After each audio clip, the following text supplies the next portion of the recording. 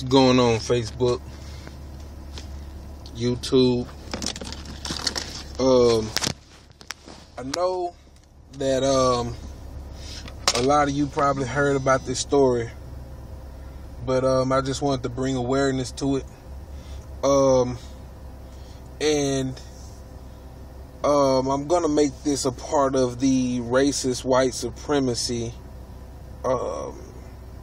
playlist, because I'm gonna leave the story in the description box. I'm not going to read it, but I just wanted to share with you guys my position on the election in Ferguson. Now, this is Mother Ella Jones, and she was going to make history as Ferguson's first black mayor. Now, a lot of people are going to say that they're bringing awareness to this story simply because of the Mike Brown incident. This goes so much deeper. This goes so much deeper than Mike Brown. This I don't know if you guys got the same newspaper article that we had got down here in Shreveport, but we had a newspaper that published a story that was talking about how Ferguson, their statistics on systemic racism, towards between police and the black and white citizens. And in that in those statistics, those statistics basically showed that Ferguson is basically rife with racism. Ferguson is also a predominant conservative city. Okay? So this is why I have to bring awareness to this story the way that I'm bringing it. Short, simple, straight to the point. Ferguson did not want a black person in the mayor's seat for conspiracy reasons. Why, I don't know. Someone who looks at things a little bit deeper than me concerning politics could have the answer.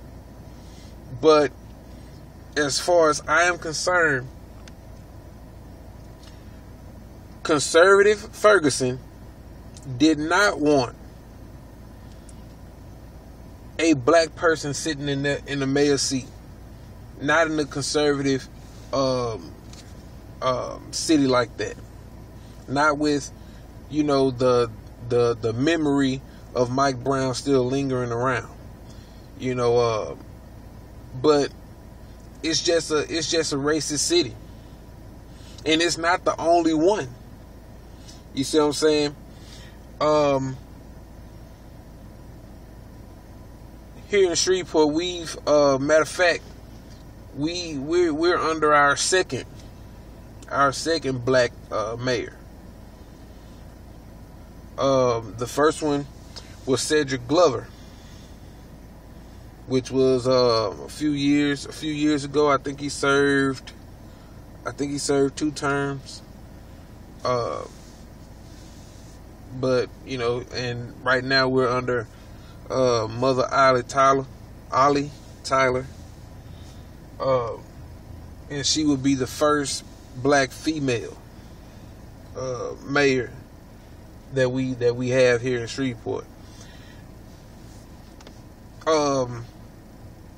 I can't really tell you, the position of Shreveport, because it's very confusing, and you really have to be looking for it, because it's so subliminal, the racism here. until you go to the other side of town, like Uri Drive and places like that. But we didn't have a problem. The white people here didn't have a problem electing, black mayors. So why is it in Ferguson that you have someone who's more than qualified for the position and she's not elected to that position? And the way that I heard the story being swung, they were trying to swing the story in the direction of the mayor right now. Let's see, James Knowles. They're saying that the people felt more comfortable the way that I'm receiving it. I haven't read an article, but the people feel more comfortable under his leadership or his guidance, right? So I'm not sure if this is the first time a black person ran. I don't know if I'm completely clueless concerning the politics in Ferguson.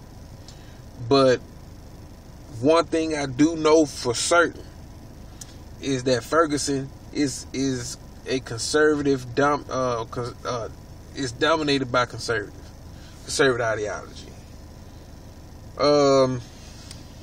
Now, I had to look up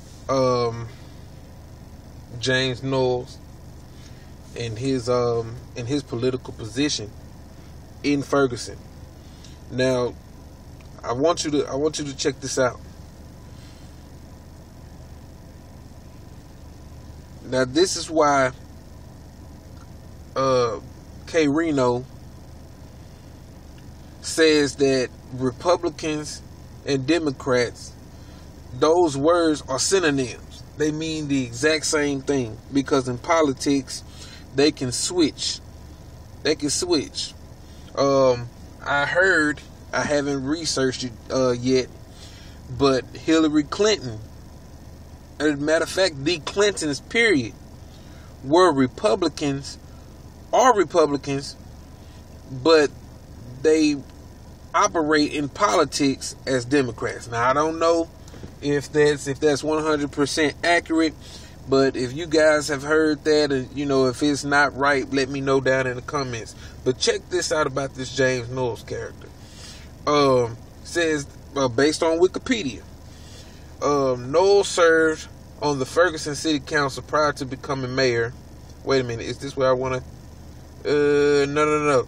This is where I want to read. Knowles is a former chairman of the Missouri Young Republicans. Okay.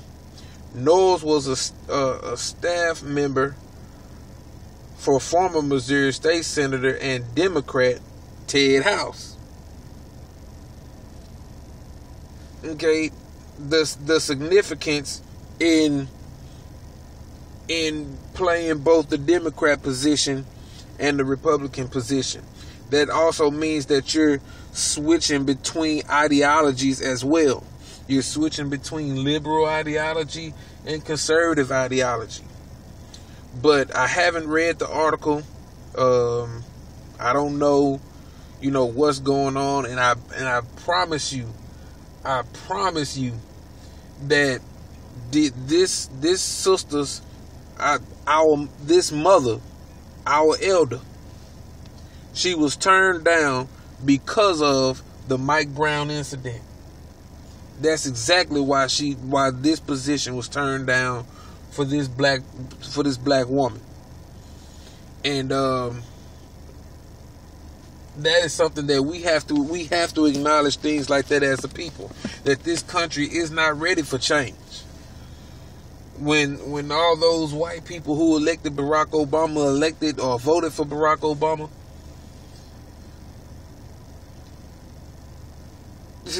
like it wasn't because he was black. Okay, they looked at some of his political ideals and they just ran with it. and they didn't want no old ass John McCain. Okay, you know, the same thing goes for the last guy that Barack Obama ran against.